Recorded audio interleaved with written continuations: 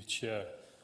I'll save my substantive debate around no grounds. I will note I have some amendments on the notice paper. I would like to just take this opportunity to ask a few questions related to genuine grounds, which is sort of building upon the removal of no grounds and then adding in genuine grounds and reasons why they can be evicted, essentially. During the CMERS, if I've got that acronym right, CMERS and DRIS. So CMERS did a survey back in 2018,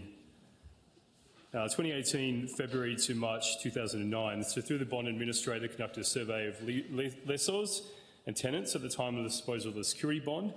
The purpose of the survey was to get an understanding of which party was terminating the tenancy agreement and which provisions of the RTA were being used. So there's a total of 23,445 responses during that period, and the responses showed that only 418 terminations were used under the no grounds provision, which I believe equates to around 2%. So it is a very small number. So what I would like to understand for the purposes of this debate is, does the government have any more up-to-date data? I expect that between 2018 and 2024, that number hasn't changed all that much.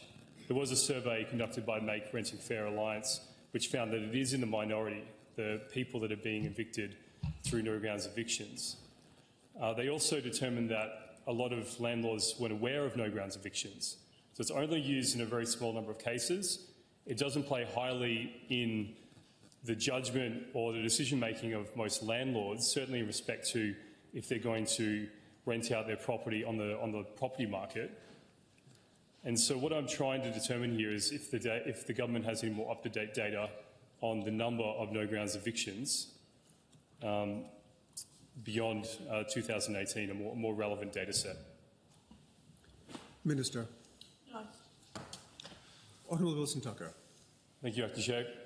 Minister, can I ask why? I mean, this is a survey that's conducted by the bond administrator, but I imagine this data is recorded. Can you please elaborate if it is or is not recorded? Minister. It's not collected on a regular basis, honourable member. There's no obligation for lessors to tell the bond administrator the reason for the termination or the reason they are requesting that the bond be returned. Other than that, the lease has ended. They don't need to provide reasons. Honourable Wilson-Tucker. Thank you, Acting Chair. Look, that is disappointing, but I think we can determine from that 2% and the survey that's conducted recently that it is still a small number of people that are being evicted through no grounds. So I'm confused as to why the government isn't entertaining removing it. But be that as it may, I just would like to point out that the CRIS they conducted an impact analysis. They reviewed the possible options around retaining no grounds evictions, removing no grounds evictions, and there was another option B, to replace no grounds terminations with prescribed grounds for a lessor to terminate the tenancy agreement. And during that consultation process, they outlined the potential benefits, potential disadvantages, and for the summary of the crux of that survey and that result was they found that there was no discernible disadvantages to the government. So they couldn't see any reason as to why no grounds, removing no grounds and changing them with genuine grounds was an issue, and their analysis and their result was that it wouldn't affect the government at all. So my question is, Minister, what are the disadvantages and why didn't the government adopt that recommendation or that option and replace no grounds with genuine grounds? Minister. Thank you, Chair. I have answered that question. We had an extensive debate in Clause 1. I'm not repeating the arguments. The only additional point I would make, honourable member, is the CRIS was pre-COVID. The investment market has changed, the residential market has changed, the world has changed post-COVID. Members, the question is that the words to be inserted be inserted. All those of that opinion say aye. To the contrary, no. No. I believe the noes have it. Members, the division being called, ring the bells. Members, the question is that the words to be inserted be inserted. Members voting with the aye shall pass to the right of the chair. Members voting with the nose shall pass to the left of the chair. I appoint the Honourable Brad Pitt teller for the ayes, Honourable Peter Foster teller for the noes, and before the tellers tell, I cast my vote with the ayes.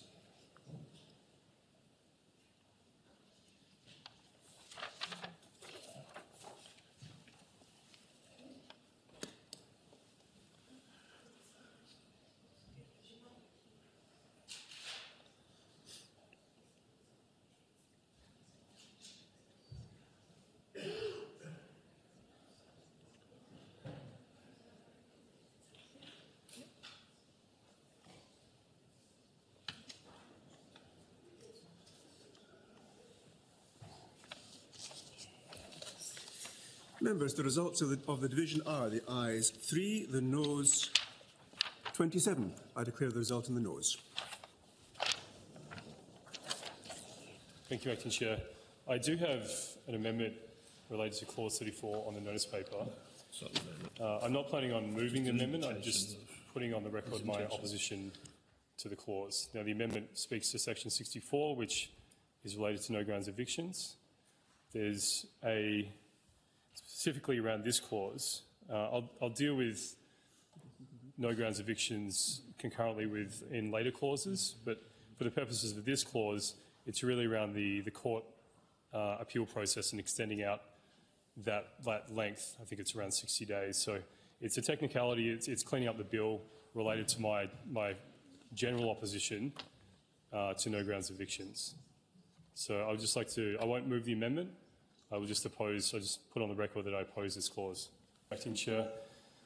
Minister, I would like to try and understand how often the Department of Communities is using no grounds evictions to evict people in public housing.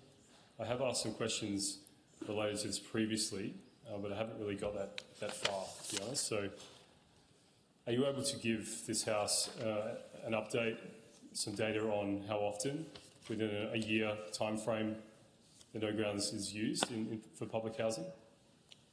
Minister. Chair, no, I'm not the Minister for Communities, honourable members, so I don't have that information. The advisors with me are not from the Department of Communities. The Honourable Wilson Tucker. Thank you, Acting Chair. Minister, I think we'll be probably going through this bill for a little while longer. Are you able to take that on notice? Minister. No, honourable member, there's another way that you can ask a question on notice. Or you can ask a question without some notice.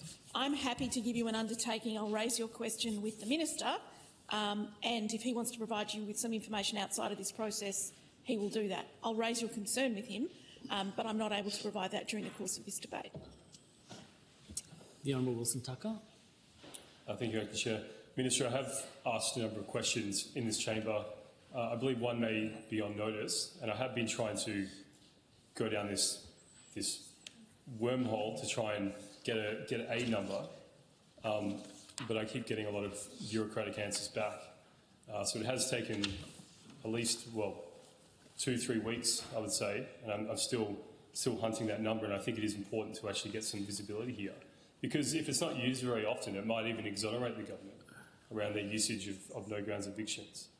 Now, I understand there are some usages where it probably is applicable for people in public housing, but I think we would all like to see some information here. This bill is likely to continue for a number of hours. If it continues beyond the dinner break, are you able to take that on notice and potentially raise that with the appropriate minister? Minister. Thanks, Chair. No, I've already given you an undertaking. I'm not the Minister for Communities. I don't have the Minister for Communities here. I've given you a personal undertaking that outside of consideration of the bill, I will raise your concerns with the relevant minister and he can seek to provide you with the information as he sees fit. I won't be holding up the bill to get that, and I don't have it available to me at the table. The Honourable Brad Pettit. So, to follow up that question, which is a very good one by the Honourable Wilson Tucker, certainly and I'll put this out there, and I'm happy for this to be considered. But the information that I have is that over 30% of evictions that this government uses for public housing for